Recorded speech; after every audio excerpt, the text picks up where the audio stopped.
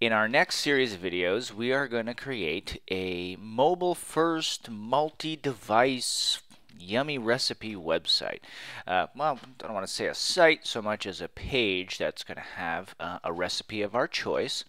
And I mentioned that it's mobile-first in the sense that when we develop it, we're going to develop it from a mobile-first consideration, so a very narrow viewport. And then we're going to work our way up to accommodate larger screens like the one I'm working with over here. So essentially the website will be multi-device. It'll be looking good at all sorts of different devices. We'll optimize it for mobile, which by virtue will optimize it for our desktop.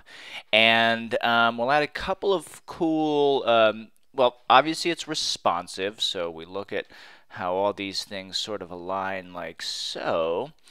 We do have a cool functional component over here, since part of any website is sort of some kind of promotion or something to get feedback or link with your audience. We actually have a working subscription form over here that links in with MailChimp.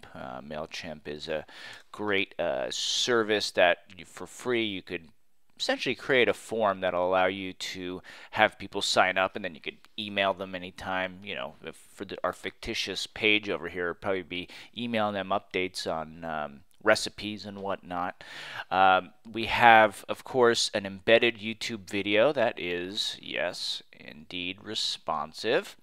And we also have some photos that are responsive. See, at the mobile size, they're square, and as we get larger, they get rounded.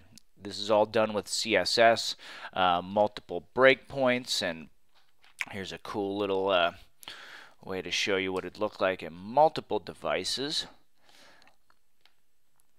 We end up having the site and mobile, so right off the bat they have what it is. You see this is a little bit mobile landscape, and you just sort of see what it's going to look like at all these different device widths and sizes. Pretty cool. And only at the largest breakpoints over here do these things actually really start to change. Anyway, we've got plenty to cover, so let's get right into it.